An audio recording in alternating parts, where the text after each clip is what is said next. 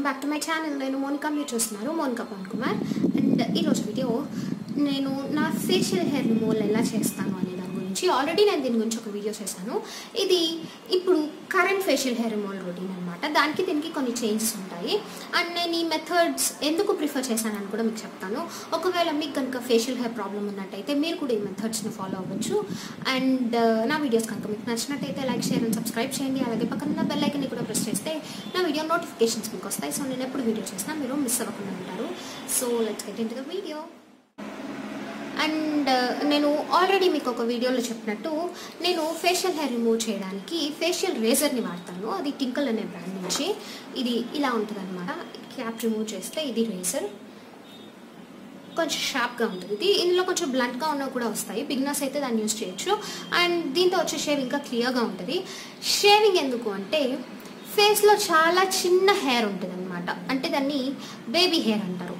ఆ హెయిర్ అనేది మీరు ఎన్నిసార్లు రిమూవ్ చేసినా ఏం చేసినా అదే లెవెల్లోనే గ్రో అవుతుంది, కానీ ఇంకా థిక్గా గ్రో అవ్వడం కానీ ఎక్స్ట్రాగా గ్రో అవ్వడం కానీ ఉండదన్నమాట.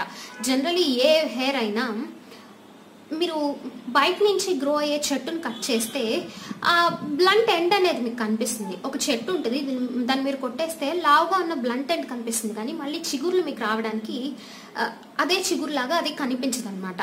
అలా చేస్తూ పోయే ప్రాసెస్లో మీకు లోపల ఉన్న హెయిర్ బయటికి అలా బ్లంట్గా కనిపించవచ్చు, కానీ ఎక్స్ట్రా హెయిర్ గ్రోత్ అనేది అవ్వదనమాట. అండ్ ఈ రేజర్ వల్ల ఉన్న ప్రాఫిట్స్ ఏంటంటే మీరు ఈ రేజర్ని మీ ఫేస్ పైన ఇలా యూజ్ చేసినప్పుడు మీ ఫేస్ పైన ఉన్న డెడ్ స్కిన్ కూడా వెళ్ళిపోతుంది. అండ్ మీ ఫేస్ని మీరు కాన్స్టెంట్గా ఎక్స్ఫోలియేట్ చేస్తున్నారు అనమాట. అంటే మీ ఫేస్ని మీరు స్క్రబ్ చేస్తున్నారు. దానిలో ఉన్న డెడ్ స్కిన్ని, దానిలో ఉన్న బ్యాడ్ పార్టికల్స్ని మీరు రిమూవ్ చేస్తున్నారు దీని హెల్ప్తో. అండ్ దీనివల్ల మీకు ఉన్న నష్టం ఏం లేదు. మీ స్కిన్ ఇంకా ఫ్లాలెస్గా కనిపిస్తుంది అండ్ ఇంకా బెటర్గా కనిపిస్తుంది. అండ్ నేను దీన్ని యూజ్ చేస్తున్నాను. కాకపోతే నేను మీకు సజెస్ట్ చేసేది ఏంటంటే ఫేషియల్ హెయిర్ రిమూవ్ చేయడానికి మీరు రేజర్ని యూజ్ చేయొచ్చు. బట్ కొన్ని కేసెస్లో కొంతమందికి ఇక్కడ నాకు వచ్చినట్టు హార్మోనల్ ఇంబ్యాలెన్సెస్ వల్ల లేకపోతే హెరిడిటీ వల్ల ఎక్స్ట్రా హెయిర్ గ్రోత్ అనేది ఉంటుందన్నమాట. ఈ ఏరియాలో చిన్ పైన కానీ కొంతమందికి ఇక్కడ కానీ చాలా హెవీ హెయిర్ గ్రోత్ ఉంటుంది. లైట్ బేబీ హెయిర్ కాకుండా ఇక్కడ కూడా నాకు ఇక్కడ ఉంటుంది అలాంటి హెయిర్ అనమాట. అలాంటి థిక్ హెయిర్ని కానీ మీరు షేవ్ చేశారంటే ఇంకా ఫాస్ట్గా గ్రో అవుతుంది. ఇంకా థిక్గా గ్రో అవుతుందని చెప్పను, కానీ ఇంకా ఫాస్ట్గా వస్తుంది. అంటే మీరు డైలీ 1 or 2 డేస్లో దాన్ని షేవ్ చేయాల్సి ఉంటుంది. ఒకవేళ చేయలేదంటే ఒక 1 వీక్ గ్యాప్ ఇచ్చారంటే బాగా నోటీసబుల్గా కనిపిస్తుంది అనమాట హెయిర్. మీరు ఒకవేళ అలాంటి ఫేషియల్ హెయిర్ ఉండి రేజర్ యూజ్ చేయకుండా ఉన్నట్టయితే చేయకండి. నేను ఇప్పుడు చూపించే మెథడ్ని కొంచెం బెటర్ మెథడ్ అనమాట. దాన్ని ఫాలో అయ్యారంటే ఒక 15-20 డేస్కి మీకు రిలీఫ్ ఉంటుంది. అండ్ ఆ మెథడ్ వల్ల మీ హెయిర్ గ్రోత్ ప్రాసెస్ స్లో అవుతుంది అనమాట. అలా యూజ్ చేయండి. మీ ఫేస్ పైన నార్మల్ హెయిర్కి అయితే రేజర్ సరిపోతుంది, కానీ పీచ్ ఫజ్ అంటారు దాన్ని, లైట్ బేబీ హెయిర్ అనమాట. దానికి ఈ రేజర్ సరిపోతుంది, కానీ థిక్ గ్రోత్ ఉన్న హెయిర్కి ఎప్పుడు కానీ రేజర్ని యూజ్ చేయకండి. ఇంకా ఫాస్ట్గా తీయాల్సి వస్తుంది అండ్ బాగా నోటిసబుల్గా కనిపిస్తుంది. సో థిక్ గ్రోత్ ఉన్న వాళ్ళు మాత్రం రేజర్ని ఫేస్ పైన యూజ్ చేయొద్దు. ఈ పార్ట్కి నేను వేరే హెయిర్ రిమూవల్ మెథడ్ని యూజ్ చేస్తాను. అదేంటని నేను మీకు ఇప్పుడు చెప్తానమాట. సో ఇప్పటికే చాలా ఎక్కువ ఇంట్రడక్షన్ అయిపోయింది. సో వీడియోలోకి వెళ్దాం. నా ఫేషియల్ హెయిర్ గ్రోత్ మీరు ఇక్కడ చూడొచ్చు.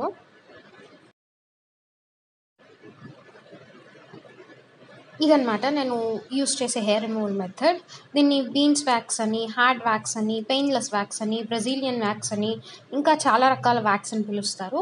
ఈ చాక్లెట్ బీన్స్ లాగా చిన్నగా ఉన్నాయి కదా, వీటిని హీట్ చేసి ఒక లిక్విడ్ వస్తుంది. దాంతో మనం నార్మల్ వ్యాక్స్ చేసినట్టు చేసుకోవచ్చు. అది ఎలా చేయాలో నేను మీకు ఇప్పుడు చూపిస్తాను. అండ్ ఇందులో చాలా కలర్స్ వస్తాయి. ఇది నేను తీసుకున్నాను.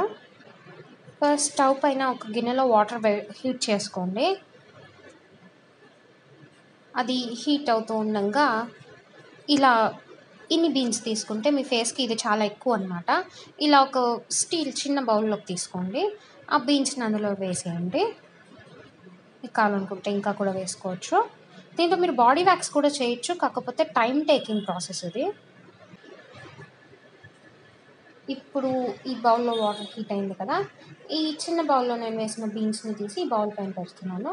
ఈ కింద ఉన్న హీట్కి ఇవి కరుగుతాయి అన్నమాట. ఇది డబుల్ బాయిలింగ్ ప్రాసెస్. మీరు ఇలా కాకపోతే వ్యాక్స్ హీటర్లో కూడా దీన్ని హీట్ చేయొచ్చు, కాకపోతే ఇంత తక్కువ అమౌంట్ బీన్స్ని హీటర్లో వేస్తే అది వేస్ట్ అయిపోతుందని నేను వేయలేదు. బీన్స్ కరిగిపోయాయి. కరిగిపోయిన తర్వాత అది ఇలా కనిపిస్తుంది అనమాట. దీన్ని మనం ఫేస్ పైన అప్లై చేసి స్ట్రిప్స్ లాంటివి ఏవి లేకుండా దీని హెల్ప్తోనే రిమూవ్ చేసేస్తాం. అది ఎలాగాని నేను మీకు వీడియోలో చూపిస్తాను అనమాట. నేను దీనిలో ప్రొఫెషనల్లీ కాదు, బిగినర్ని, అర్థం చేసుకోండి. ఫస్ట్ ఏదైనా టాల్కమ్ పౌడర్ తీసుకోండి. ఆ పౌడర్ని ఇలా పఫ్ పైన తీసుకొని మీరు ఎక్కడైతే హెయిర్ రిమూవ్ చేయాలనుకుంటున్నారో అక్కడ అప్లై చేయండి. దీనివల్ల ఫేస్లో మాయిశ్చర్ రిమూవ్ అయిపోతే హెయిర్ రిమూవల్ అనేది ఈజీగా ఉంటుంది అన్నమాట.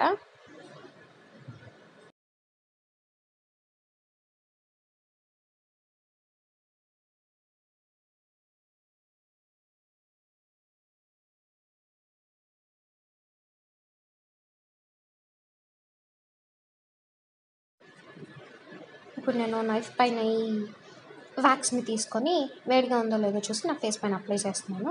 ఇది కొంచెం మెస్సీగా ఉండే ప్రాసెస్సే. డ్రై అయిపోయిందంటే ఇలా తీగలు తీగలు అనిపిస్తుంది.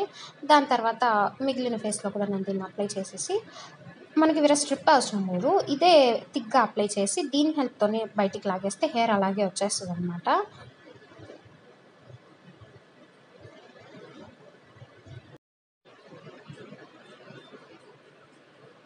ఇలా దాన్ని ఎండ్స్ తీసేసి పుల్ చేస్తున్నాను. అండ్ ఇది పెయిన్ కూడా వేయదు, అందుకే దీన్ని పెయిన్లెస్ వ్యాక్స్ అంటారు. దీనిలో మీకు వచ్చే పెయిన్ చాలా తక్కువ.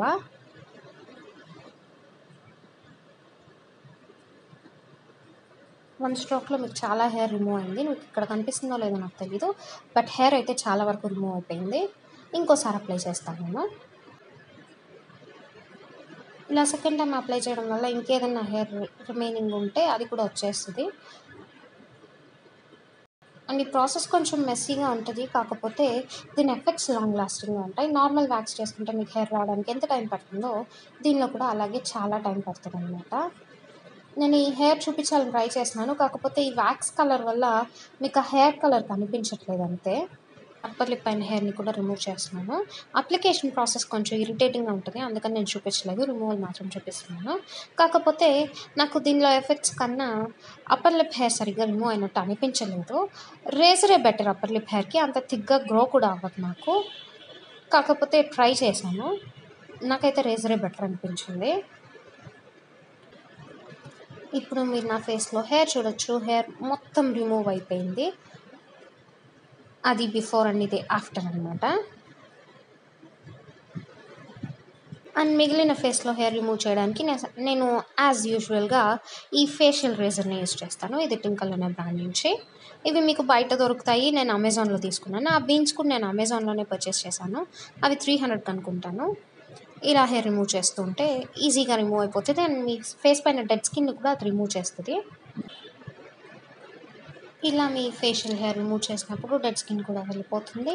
సో మీరు ఇంకా బ్రైట్గా, ఇంకా లైట్గా, ఇంకా బ్యూటిఫుల్గా కనిపిస్తారనమాట. అండ్ మీ స్కిన్కి దీనివల్ల ఎలాంటి డ్యామేజ్ జరగదు. జస్ట్ మీరు పీచ్ ఫజ్ని రిమూవ్ చేస్తున్నారంతే. కాకపోతే మీ సైడ్ బర్న్స్ని జాగ్రత్తగా షేవ్ చేయండి, వాటిని రిమూవ్ చేస్తే ఫేస్లో లుక్ పోతుంది. ఇప్పుడు నేను కాస్త కాటన్ తీసుకొని అందులో ఈ రోజ్ వాటర్ అప్లై చేసి నా ఫేస్ అంతా రబ్ చేస్తున్నాను. ఇలా చేయడం వల్ల ఫేస్లో ఏమైనా కాస్త డర్ట్ ఏమైనా మిగిలిపోయి ఉంటే, డెడ్ స్కిన్ ఏమైనా ఉంటే అది వచ్చేస్తుంది అనమాట ఈ కాటన్లోకి. సింపుల్గా చెప్పాలంటే నేను నా ఫేస్ని రోజ్ వాటర్తో టోన్ చేస్తున్నాను అనమాట.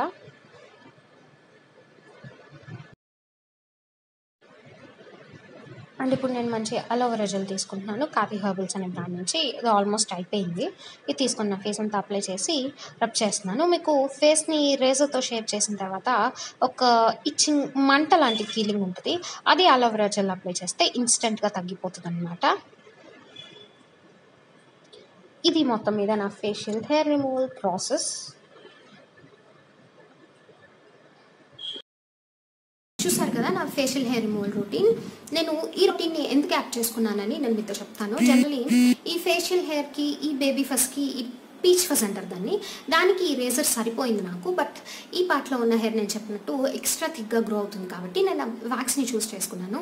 ఈ బీన్స్ వ్యాక్స్ అనేది, హార్డ్ వ్యాక్స్ అనేది, పెయిన్లెస్ వ్యాక్స్ అనేది అన్నీ ఒకటే. ఇది మీ ఫేషియల్ హెయిర్ కోసం ఎక్స్క్లూజివ్గా మీ ఫేషియల్ హెయిర్ కోసం and me under arm hair కోసం తయారు చేసింది. ఎందుకంటే ఇవి మీ బాడీలో చాలా సెన్సిటివ్ పార్ట్స్ కాబట్టి వీటి వల్ల నార్మల్ వ్యాక్స్తో మీరు రిమూవ్ చేశారంటే ఈ హెయిర్ని మీ స్కిన్ లూజ్ అయిపోతుంది అండ్ పెయిన్ చాలా ఎక్కువగా ఉంటుంది. మీ ఫేస్ ఆ పెయిన్ని బేర్ చేయలేదు. సో దీన్ని తయారు చేశారు. దీనిలో కలిగే పెయిన్ చాలా చాలా చాలా తక్కువగా ఉంటుంది దాంతో కంపేర్ చేస్తే. అందుకని నేను ఈ మెథడ్ని ట్రై చేయాలనుకున్నాను, ట్రై చేశాను అండ్ ఇది వర్కౌట్ అయింది. అండ్ నేను దీనిలో ప్రొఫెషనల్ అని చెప్పను కానీ చాలా టైం పడుతుంది, బట్ నాకైతే ఇది వర్క్ అవుతుంది. నా ఫేస్ పైన ఉన్న మచ్చలు కూడా చాలా వరకు తగ్గాయి. ఎందుకంటే నేను మాటికి ఈ ఏరియాని ఈ స్కిన్ని ఇరిటేట్ చేయట్లేదు కాబట్టి.